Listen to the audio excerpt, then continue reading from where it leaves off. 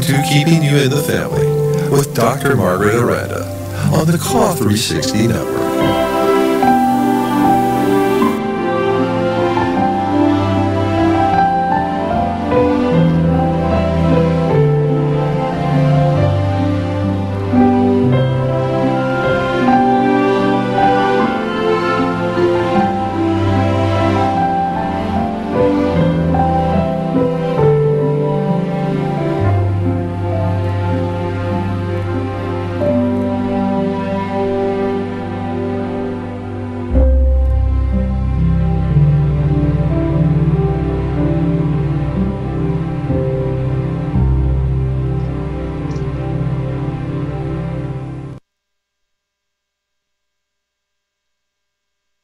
Hi, this is Dr. Margaret Aranda. I'm so happy to be with you this evening, and thank you for joining us. This show is called Keeping You in the Family. We're with Call 360 Network for your daily dose of truth. There are two ways to listen to tonight's program. One is through the website at www.callnation.com or the YouTube channel, which is Keeping You in the Family. You can chat live with the audience during this show, and you can also be sure, if you don't mind, to also subscribe to all of the Call 360 networks on YouTube channels as well. And if you'd like to be a part of this show or a volunteer for any of the shows that Jonelle and Call Nation do, or if you have a future mailbag question that you would like for me to answer, go ahead and email us at Jonelle, Jonelle, .elgaway, ELGAWAY, at CAW360.com.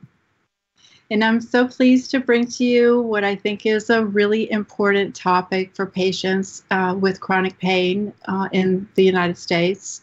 The topic is topical and regional anesthesia. If you'd like to share how you've been treated, I'm sure we'll probably get a lot of comments in particular regarding epidural steroid injections.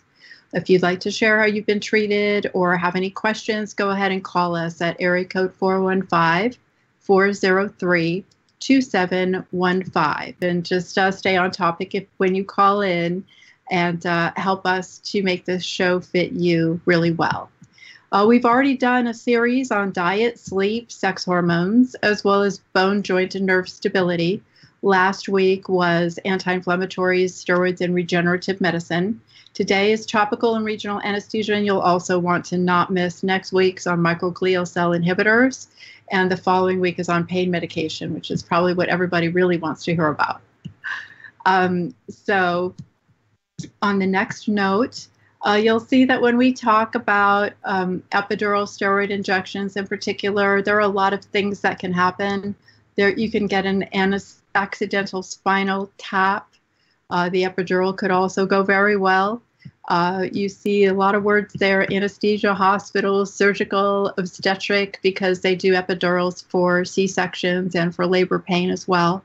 You'll see paraplegia, brain, strokes are possible, paralysis is possible, and we'll get to all of this. It can be confusing, but if we're going to give you the straight science first, like we always do, and then hope that once you understand how things work, you'll understand what the purpose of the procedure is, as well as the complications. So just to recap what we've been through so far, when we spoke about diet, we talked about the anti-inflammatory sub-diet of the Whole30, as well as the antihistamine diet and the low glycemic diet, which is something that you'll want to be on for life if you have pain. When we did the talk on sleep and insomnia, I talked to two other patients today, one who's now sleeping for 8 hours a night, the other who's now sleeping 11 hours a night for the first time in like 10 years. I like a mixture of melatonin and magnesium, but if necessary or if needed, I'll do some prescription sleepers such as Ambien or Zolpidem, as well as Sonata or Zalpilon. So those are good ones that are not benzos that seem to work very well. When we spoke about sex and sex hormone replacement, with the top three there that are usually discussed are estradiol, the female hormone, as well as progesterone, which can help your joints. and testosterone, which is great for your strength, your brain health, cognition, and bone density. Estradiol is also very, very wonderful for bone density. Bone, joint, and nerve stability went into a lot of particulars with the bones, including the DEXA scan. We talked about supplements, chondroitin, glucosamine, the 3X, the triple formula is really wonderful for patients, especially those who complain of knee pain. All my patients get vitamin B12 injections.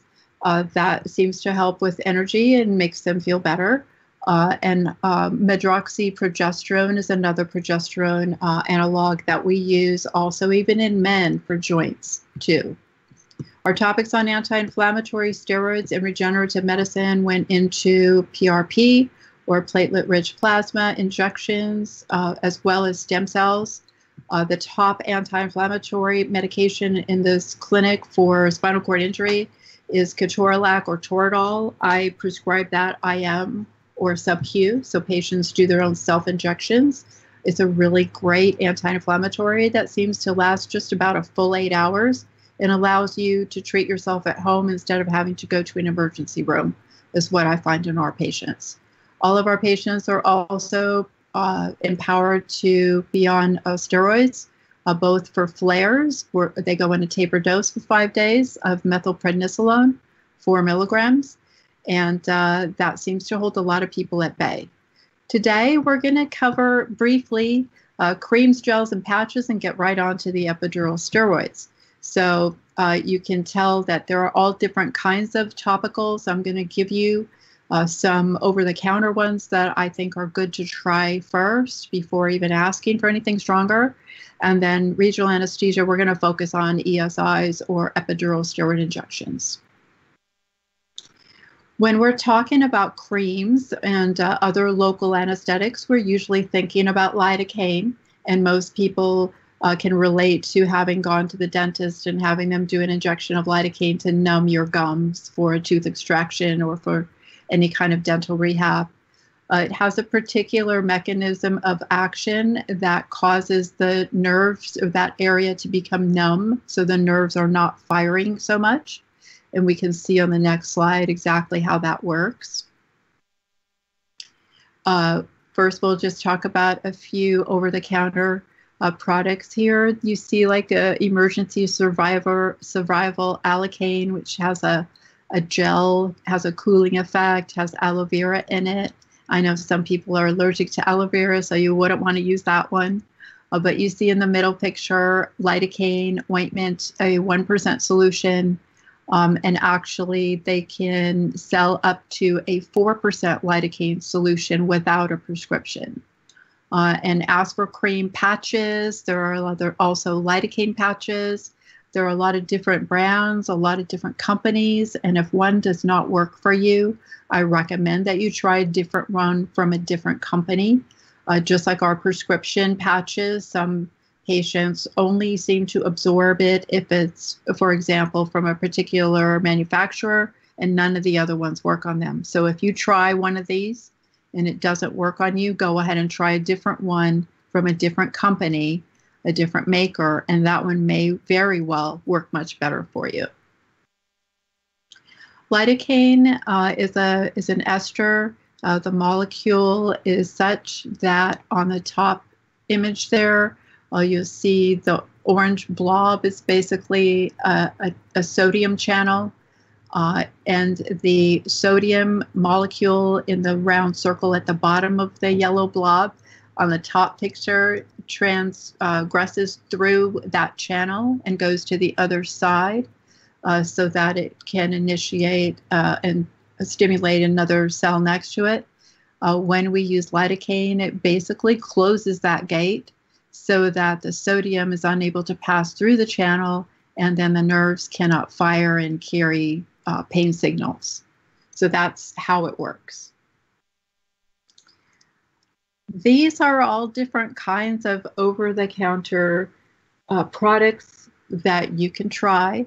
There's Blue Emo lidocaine for backs and shoulders is interesting in seeing what is out there, even just on Amazon, that you can purchase this. Emu is actually an Australian ostrich. It's a flightless bird whose fat is used for oil.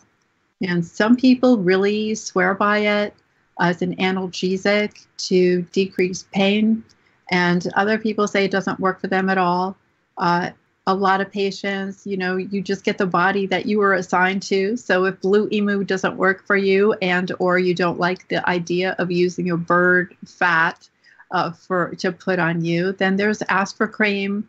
There's Aspercreme also makes a lidocaine patch, a cream in a tube. There's BioFreeze cold therapy, pain relief. A lot of patients get burning pain, especially with CRPS or CRIPS or complex regional pain syndrome. It's a burning fire-like pain 24/7. So a lot of patients like the idea of something cold going on their skin. There's even a spray. There's icy hot lidocaine, and there's lidocaine gel mixed with arnica, boswellia, MSM. And I've priced out some of these for you. There's several brands of lidocaine patches, and the one on the bottom is pretty much the strongest patch you can get without a prescription. It's 4%. And you can see a lot of these are pretty reasonably priced. I think it's good to go ahead and pick something that works for you. We have a question from Luca DiCola, who asks, I've lost so much weight, I have no butt, and I get pressure sores. What cream would be best? Well, this is a different classification of a sore. It's a bed sore, or an ulcer, actually, is what it is. And in medicine, we treat that the way we treat a burn. So it needs a lot of care, a lot of wound care. It needs irrigation. It needs debridement. So the dead skin needs to be scrubbed off of it.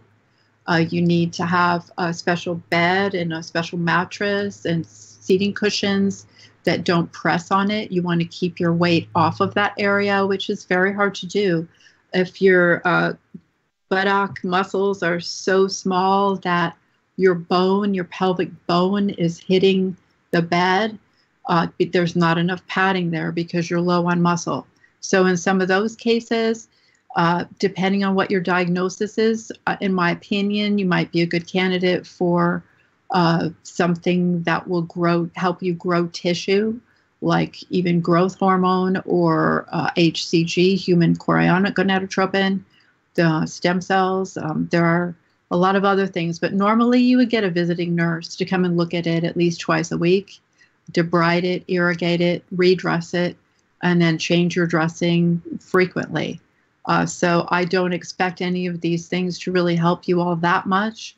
And a lot of people would say you should not put any lidocaine gel on top of an open sore. It's meant for closed skin, not for open skin. So if you have a bed sore or a pressure sore, it's really an ulcer. It's another classification all to its own, and it can get very bad. So those things need to be seen by a professional at least twice a week with dressing changes.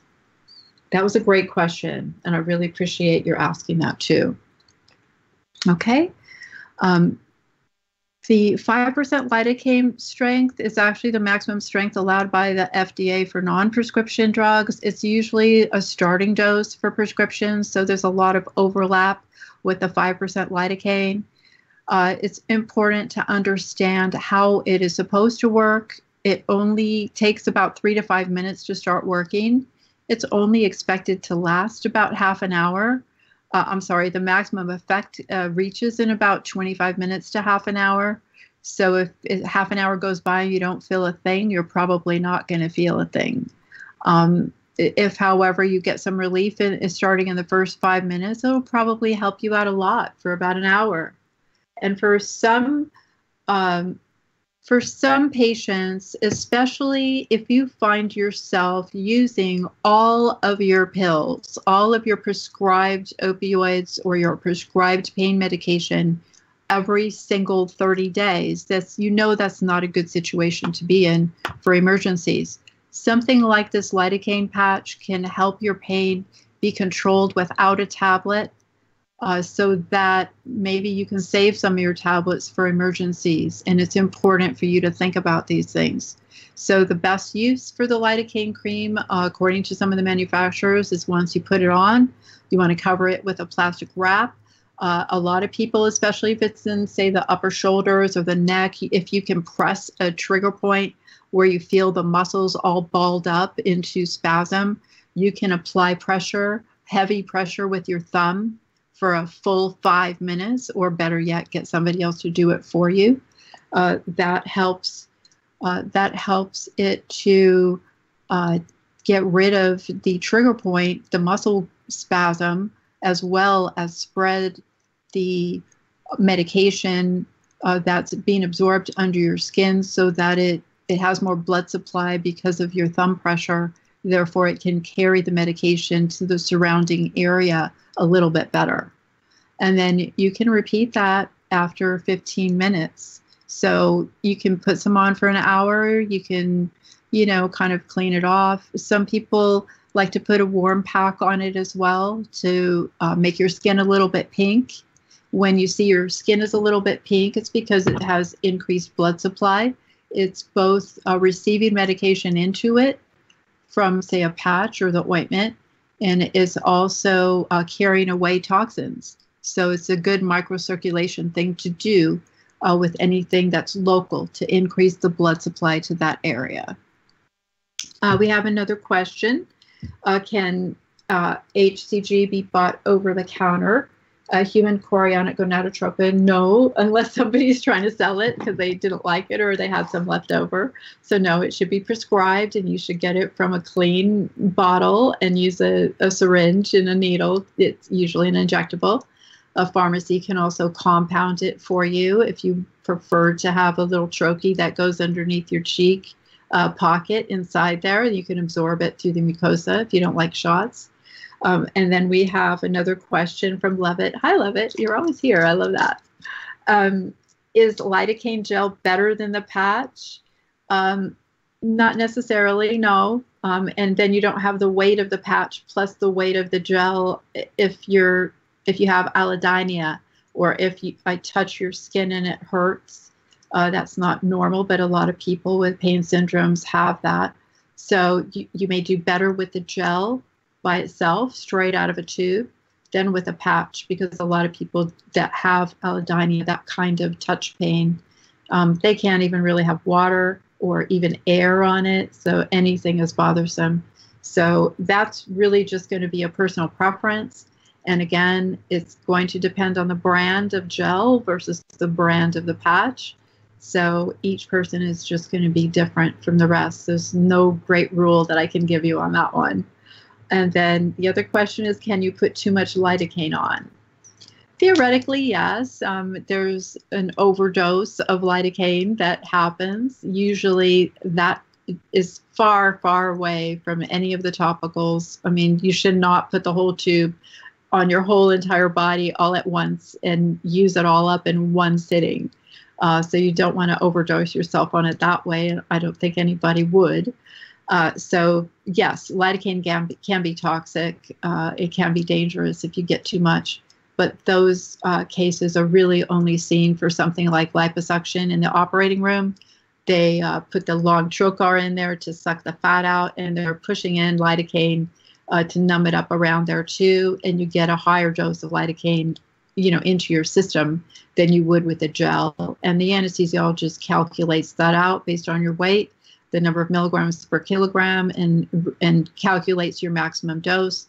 And the anesthesiologist and the surgeon work closely together to say, yes, he can have more. No, she can't have any more. We're already at a max. So somebody needs to be tracking that and keeping tabs on that in particular.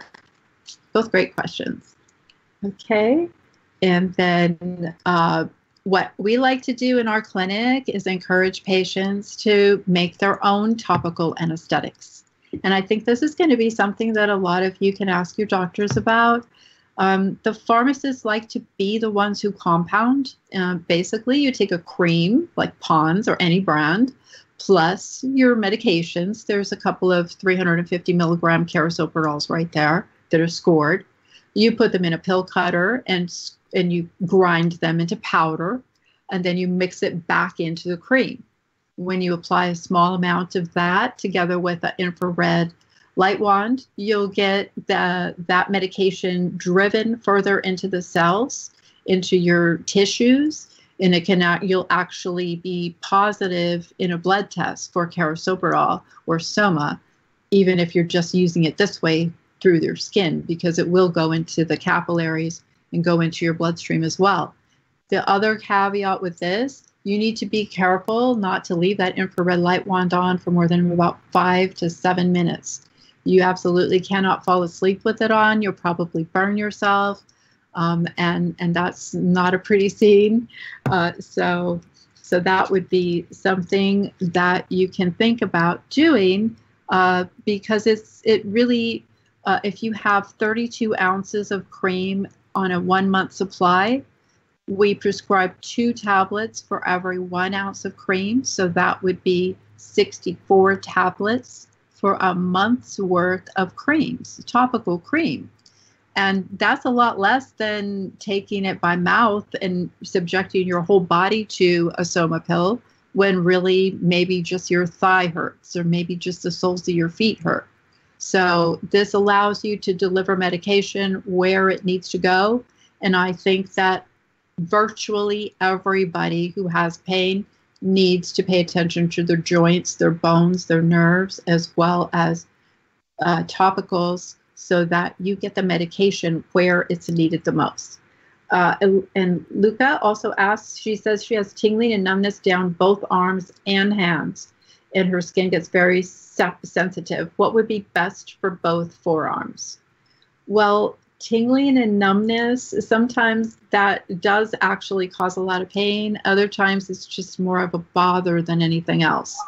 If your skin is very sensitive, I like the thought of the aloe vera for sensitive skin, but I also realize some people are allergic to it. So this is another case for your forearms. You would just have to buy a few of them, buy 5 of them, different ones, and then just try them all. Once you find something that works for you, just stick with it. And that's going to be what your body likes. And we have a caller on the line from area code 303. Hi, you're on the air. Hi, Dr. Aranda. It's Lovett or Peppermint Patty. Oh, perfect. Nice to meet you. Thank you. Oh, I love your show. Oh, thank you. I have a question about the over-the-counter, oh, you're welcome, anesthetics, which, and I really don't understand this, so I'm hoping you can shed some light on it. It's never clear to me which one is better, a gel or a cream. And I don't know which one absorbs better, because I do use a lot of those. So if you could talk on that, that would be great. And I'm going to get off the line so others can call and I can listen. Sure, Thank you sure. so much. Of course. Oh, sure. Thank you so much. And it's nice to meet you in person, albeit by phone, because I see your name here on every show so far, and I really appreciate that.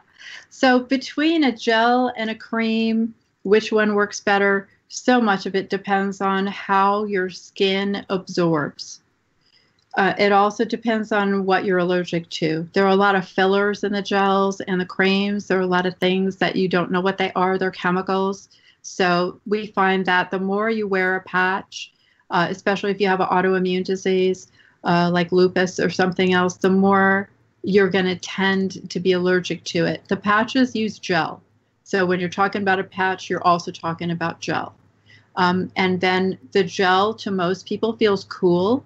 So they like that in the summertime. And other people want an ointment because their skin is dry and they want something to lubricate and moisturize the skin as well. Other people don't want anything greasy, so they want a cream. So again, I think it's going to be personal preference. The other thing is that you could do is use yourself as your own subject and maybe try a gel on one side and a cream on the other side, and then see if maybe, if the pain was about equal before you did that. See yourself if one works better than the other. I think it's pretty impossible for me to advise you on which one will end up being better, but I encourage you to try different ones, different brands, and then go with what you think is most helpful. And then the caveat on that too is that the patches are gels and they weigh more than just a gel. So it usually takes patients about 2 or 3 tries. You try one of each, try a gel, a cream, a patch, and then pretty much most people will choose one over the other, mostly because it works well and less because of the side effect. They're willing to tolerate a little greasiness with the ointment if it's going to make their pain feel a lot better. So keep experimenting. Alrighty, that's great. So here are some recipes for topical creams, and everything that you see here is prescription. So I can compound a cream for you. I can tell the pharmacist to make me some baclofen 2% together with 3% diclofenac, which is an anti-inflammatory, plus 5% lidocaine. And boom, see how that works. I can tell the pharmacist to compound cortisol 10 milligram per 30 grams of cream and add 10 milligrams medroxyprogesterone plus tetracaine 4%. I can pick and choose a soma, a steroid, a local anesthetic, a ketamine, a hormone, or a steroid from this entire list, and I can mix it pure as one. I can mix 2 of them, 3 of them, 4 of them, whatever I ask the pharmacist to make, as long as they have the powders. They start from powder to make all of these, then they can make it for you. In our clinic, I feel very comfortable with patients who have been with us a long time by just prescribing 64 tablets of carisoprodol. We actually have a little gift pack. We have the 64 tablets plus a 32-ounce cream plus a pill crusher. So we give you a kit so you can take it home and make it yourself. And again, this is a perfect situation where baclofen, cortisol, ketamine, and methylprednisolone may be your magic recipe. There are a lot of different combinations out there that you could try or ask your doctor or pharmacist to try.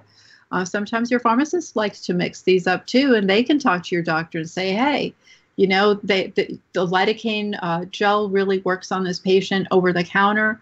But, you know, I was wondering if maybe we can make our own compounded cream with lidocaine 5% and tetracaine 4% and ketamine 2% and baclofen 2%. I mean, I can pick 4 or 5 of these or 6 of these if I wanted to and have you get them all at once. So Luca is asking, I have a metal cage that's irritating the inside of my throat. Is there something that I can use to soothe that every day? Because there's lots of inflammation as well inside of my throat. So that could mean the back third of your mouth where your tonsils are and your uvula that hangs down, like where people get a sore throat when they have tonsillitis, say.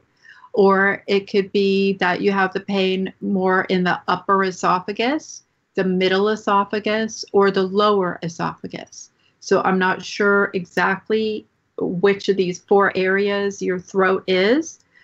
Certainly, there are a few things that you can do even to reach those areas. You can do a spray. A spray can hit the back of the throat, and when you swallow it, it'll dribble down. You can do we have a GI cocktail, we call it, that patients get in the emergency room if they come in throwing up and a bad flu. There's a viscous lidocaine that you can actually swallow and it'll stick to your throat and it'll coat it and turn it numb. Now, a lot of people won't like that feeling unless they're really having a lot of pain because they think it feels really weird to not be able to feel yourself swallow properly or fully. So again, you know, some of these things are going to work really well for some people and not at all for others. But this is a place that you can hit. You're saying now that the bones were replaced with the metal cage, so it's around your spine.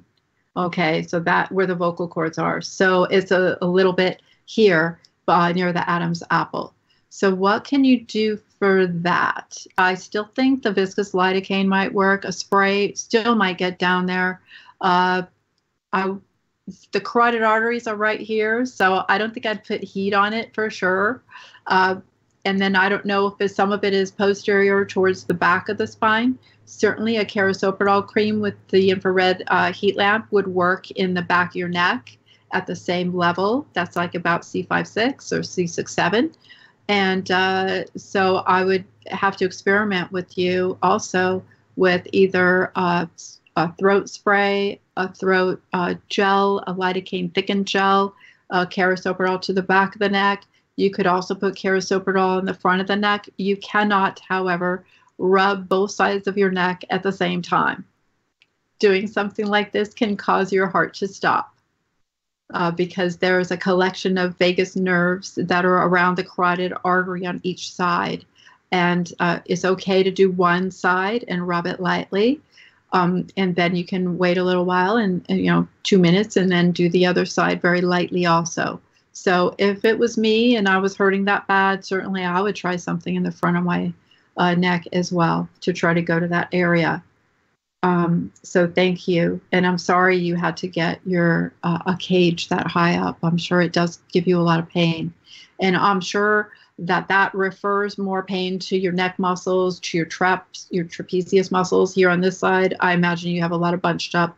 Maybe you get headaches and migraines too. So I would be a little bit, I take a little time trying to figure you out to see what works the best for you. So that's a little bit of a hard one, but there are still a lot of choices that you could try. So I hope that was helpful for you. Okay, then we're gonna spend the majority of our time here on epidural steroid injections. There are several things that I really want you to know about this, so I'm going to give you the science first. Number one, most people are surprised when I tell them epidural steroid injections are not FDA approved. Absolutely not FDA approved. It's an off-label use for a doctor to give you an epidural steroid injection. Lots of drugs can go in there. Most epidural injections have 2 drugs in them. One drug is a cane. It's a lidocaine. The second drug is a steroid. There are a bunch of, there are different local anesthetics. Lidocaine is the most common. And corticosteroids, you'll see a list of them on the next, a couple slides from now. The injection site's important. Where is the needle going to go? Is it going to go in your neck? That's cervical. Thoracic is your chest. Lumbar is the low back. Sacral is the lower back. Interlaminar and transforaminal. I'll show you a picture. That has to do with the angle of the needle. Is the needle going straight into the middle of your spine from the back? That's the center. That's interlaminar. Or are we going to go in from the side of the spine to have the needle end up in the middle of the spine? That's transforaminal. We're going to cross a foramen opening. Minor complications, these are minor.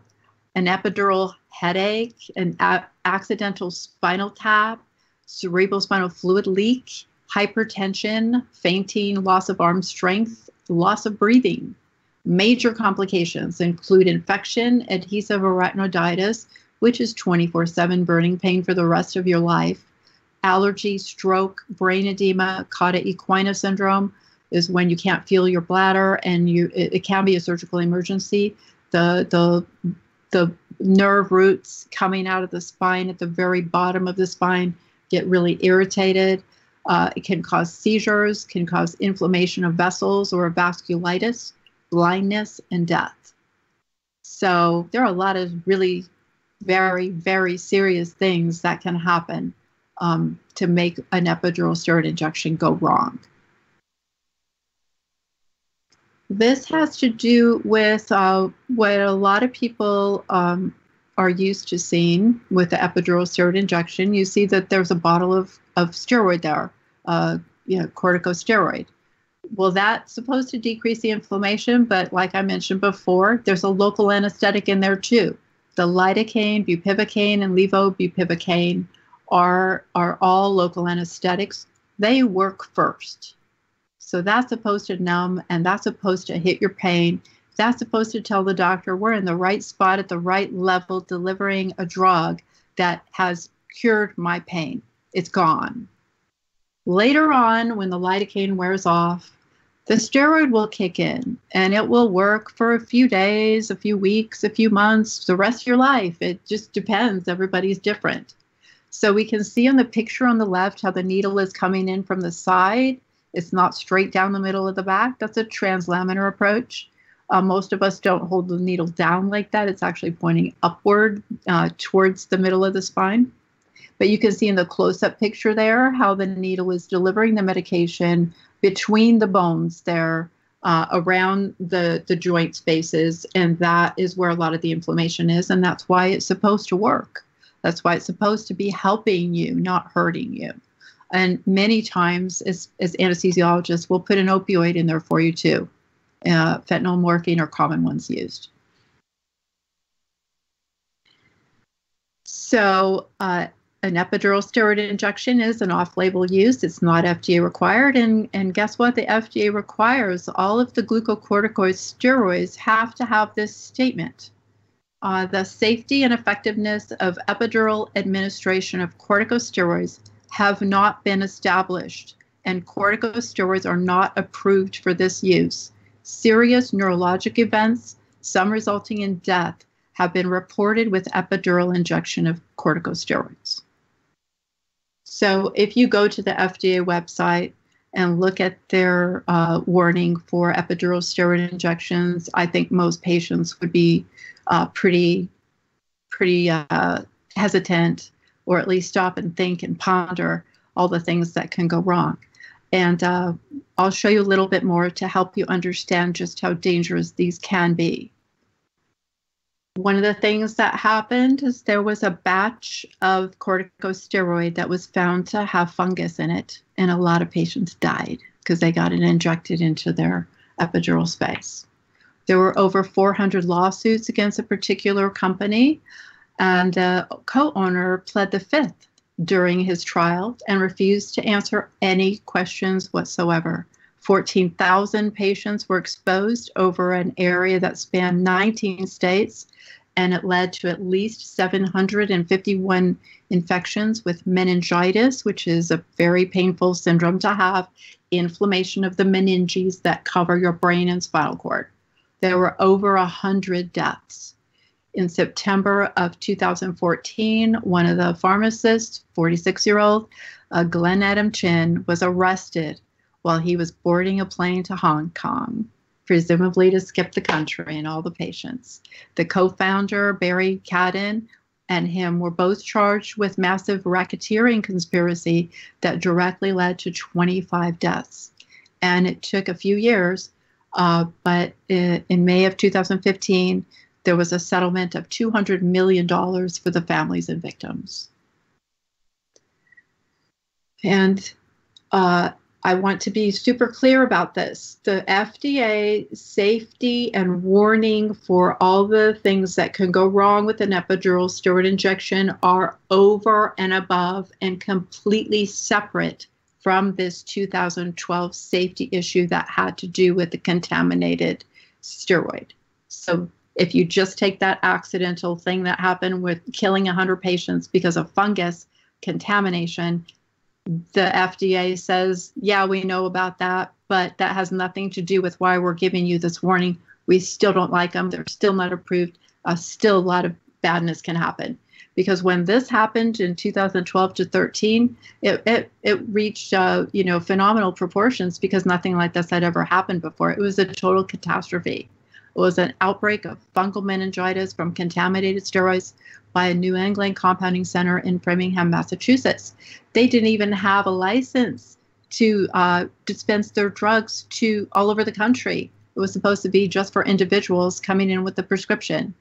So 14 employees, I guess they were all in it together. They were prosecuted with criminal offenses, and they knowingly were convicted of making unlabeled, unsanitary, or contaminated drugs. And that actually resulted in this Drug Quality and Security Act, H.R. 3204, which granted the FDA authority to monitor and regulate compounded drugs. Compounded drugs are drugs that are prescribed by a doctor who writes the recipe for somebody to hand make them for you in the pharmacy. So they didn't even have any protection before all this happened. And that's what that black fungus looks like.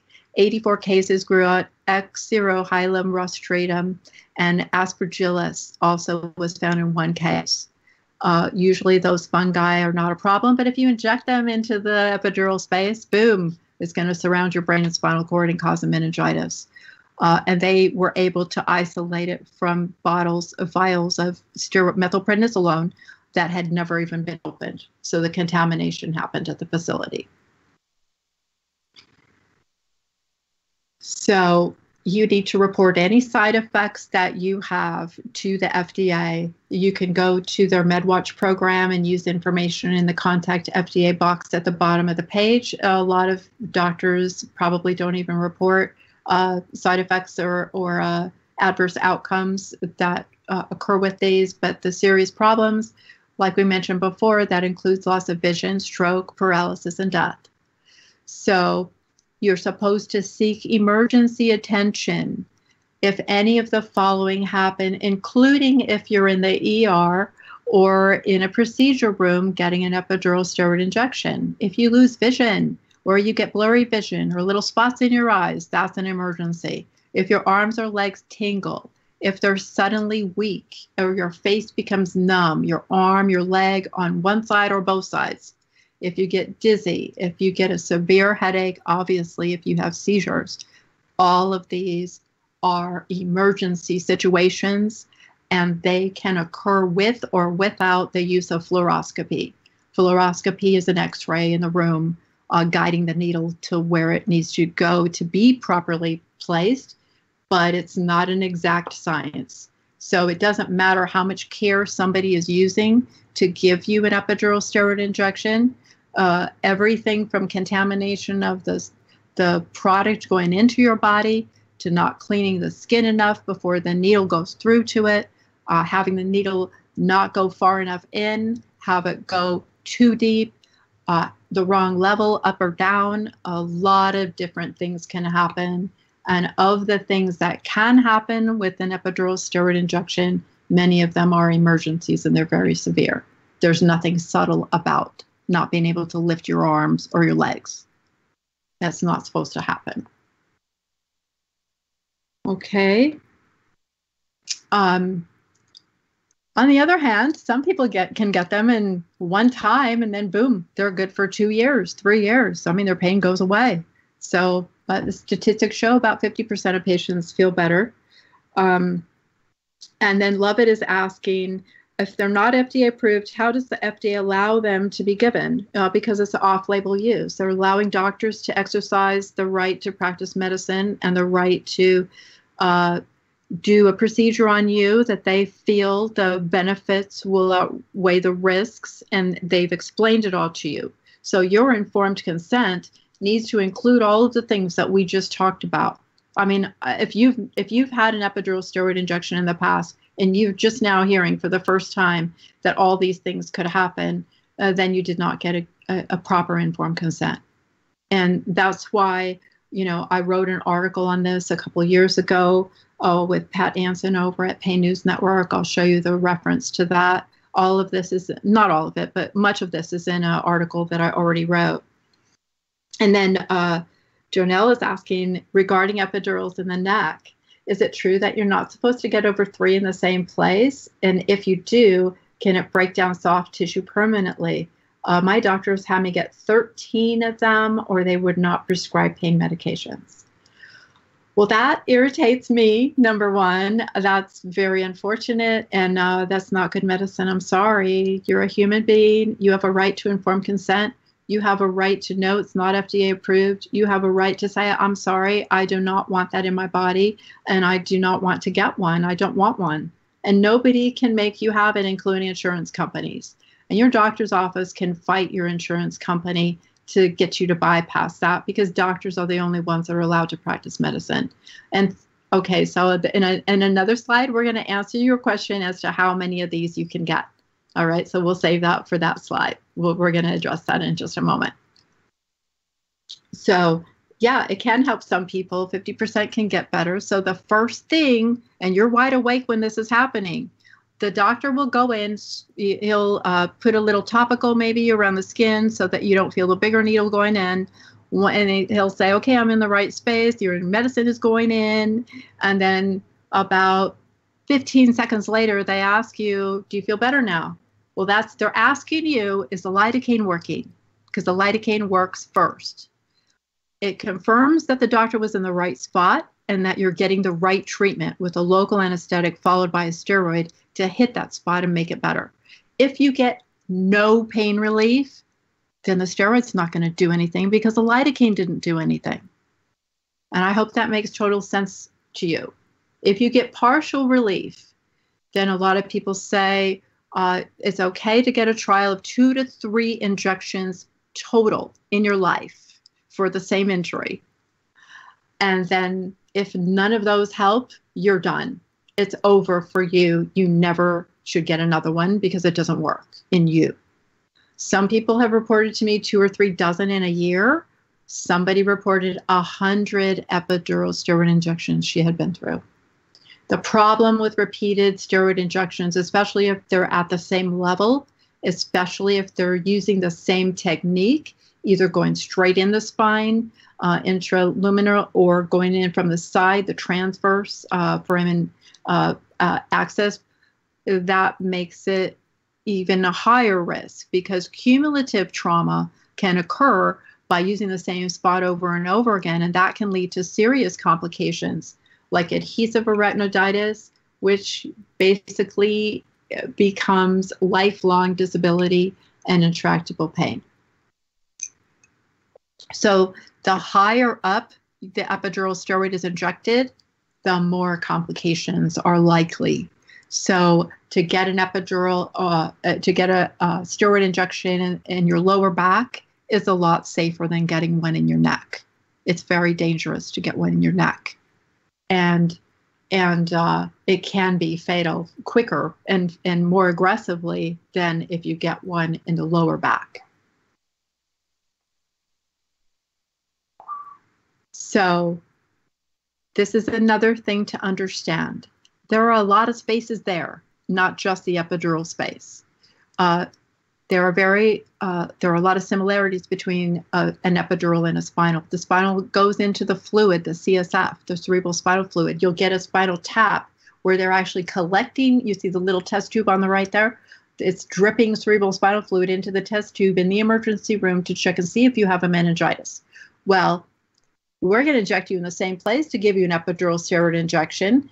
We don't want it to go into the spinal space or the intrathecal or subarachnoid space. They're all the same. The epidural is only supposed to go in the epidural space. And both an epidural and a spinal are given in the same positions, the same levels, the same angles, the same sterile prep. It's just a different space with different drug concentrations and a different needle. The spinal needles are smaller. The doses are smaller. The lumbar and sacral epidural injections have a bigger needle and more medication in it. And this is really important. On the next slide, I'll blow up the spine for you.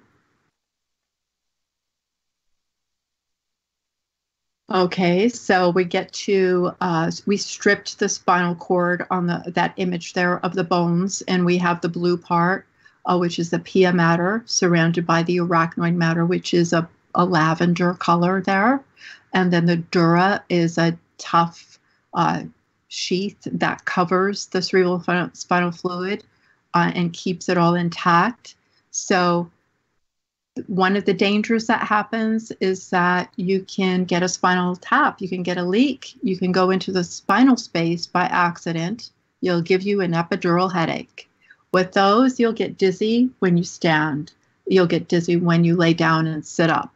So it's very positional. There are 2 methods to treat that. So if you get a complication with a CSF leak and a spinal tap, that's a big deal. So one conservative approach is to have you lay down flat for 24 hours. You can't bend, you can't strain, you can't stretch or twist, and consider laxatives because you're not even supposed to push a hard stool out. That's how much you can't push. For 6 weeks, no coughing, No sneezing, no covering your mouth if you cough or sneeze. You don't want to have it build up pressure in your spine. No anti-inflammatory medications, because whatever is going to plug up that leak has to be plugged. No caffeine, no salt, no driving, no high blood pressure, no fast heart rate. That's conservative treatment for 6 weeks if somebody did not offer you a blood patch. Otherwise, the definitive treatment is a blood patch. We take your own blood out of your arm, inject it back into that same space, and hope that it plugs up the leak. So you can see how one complication can lead to another. And here's a close-up. So at the top, you see we just take your blood, do a sterile phlebotomy. That's going to be with iodide prep, like not just alcohol. It's a surgical procedure. It's going to go around your spine. Nobody wants it contaminated. So it's got to be super, super, super clean. In fact, your arm shouldn't even look like that. It should be covered with a blue drape, like a surgical drape. It's a surgical procedure. It's going to go around your brain and spinal cord, and it doesn't need to pick up any staph infection from your skin. It's going to be injected back into that epidural space. You can see the little syringe in dark red with a blood patch going in to that white area, which is the epidural space. And you can see from there the epidural space, and the yellow is the spinal cord. You can see that the CSF in blue there, it's like a hair's distance away from the epidural space. It only takes a little teeny tiny bit. So even if the bevel of that needle is just the tip of it is in the spinal space, in the fluid, you're going to shoot medication into your brain area because it's going to climb up. And that's why the cervical epidurals are much more dangerous than the ones lower down. Okay, then in the next slide. This is the article that I wrote. I summarized a lot of things for you in the Pay News Network article from September 2017. I tried to whittle it down a little bit. And Pat told me this is like one of the most popular articles that he's had here. And Tammy is asking us, are ganglion blocks included in this? No, a ganglion block is something completely different. But it's sort of the same in that a ganglion block will use a local anesthetic and probably a steroid tube, depending on where that ganglion is. If you have pancreatic cancer and we want to block the celiac plexus, they could actually freeze or burn the nerve, just get rid of it, and that's completely different. So the ganglia are not around the spinal cord. They're not in the epidural or spinal space. There's a ganglion, the sphenoid high up in the back of your nose. If you have migraines, you can block that with a really long, like a Q-tip kind of thing, and put medication in there to numb it up. So that's definitely different. Okay, so this is the article that you can read, and it goes through a lot of what we said, just the basics, and then we can go on to the next slide. And there we are. I hope you enjoyed this talk. I certainly don't mean to scare you into thinking that epidurals are completely bad, because they have helped some people. However, if you've had 3, and usually they're spaced out by 2 to 3 months each, then and you failed them, then there's absolutely no reason to think that doing it again is going to suddenly magically work for you. And you have to think about instrumenting different areas of the spine from either the side or straight in, and causing all that cumulative trauma that we spoke about.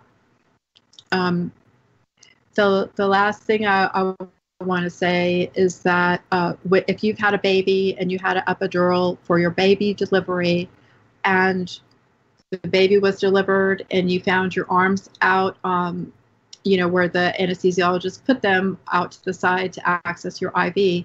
If your arms are so weak that you can't hold your newborn baby, it's because the injection did not go into the epidural space. It went into the spinal space. And normally for labor pain, those injections are in the lower spine. So it ascended all the way up to your neck. The nerves to your arm are coming out of here, out of your neck. So that's a perfect case scenario where you should have been told, I'm sorry you can't hold your baby. The epidural turned into a spinal. It went too high, but don't worry, it's going to wear off. It's going to go away. And then let's see you as a follow-up. And, I'd be really careful about making sure a patient understood everything and had the knowledge and the information that she can use to get over it and become whole again. I've had some patients that had exactly that happen to them. And the anesthesiologist, the OBGYN, the charge nurse, the recovery room nurse, nobody told the patient she had a high spinal. She didn't even know what a high spinal was. So whenever you get an epidural, you're not supposed to have any muscle weakness. You're not supposed to be weak. You're not supposed to be so numb that you can't feel it. That's a spinal. That means it went too far into the wrong space. And I really thank you for being with us today. And I'm really happy that we had our time together. I hope this is helpful to you. And your doctors should be, pretty much fighting for you.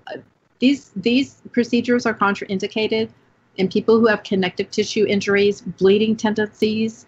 Ehlers-Danlos syndrome is a big contraindication, in my opinion, because you're not going to heal well. You're going to rip.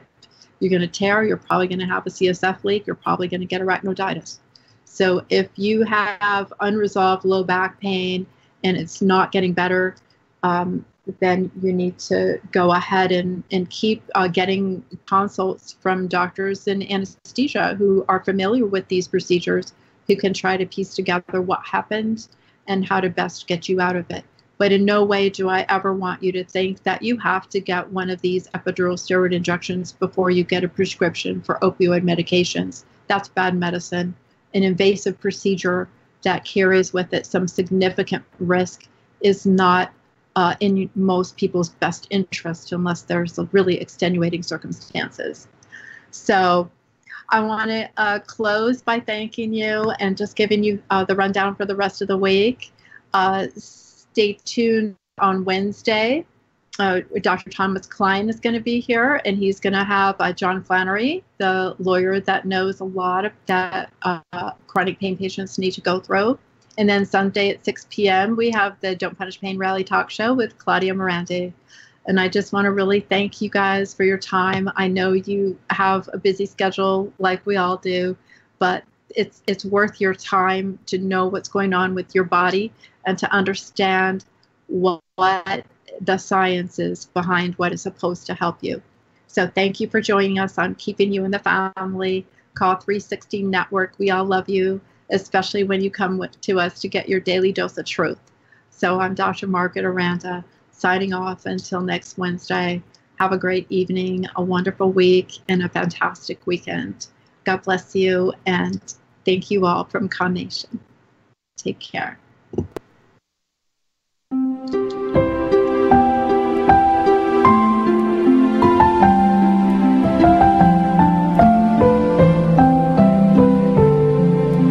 Thanks for joining us for Keeping You in the Family.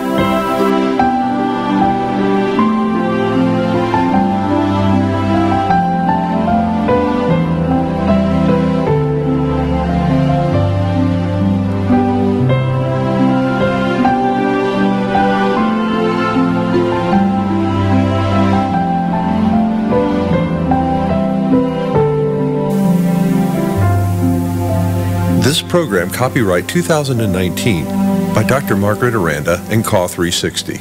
All rights reserved.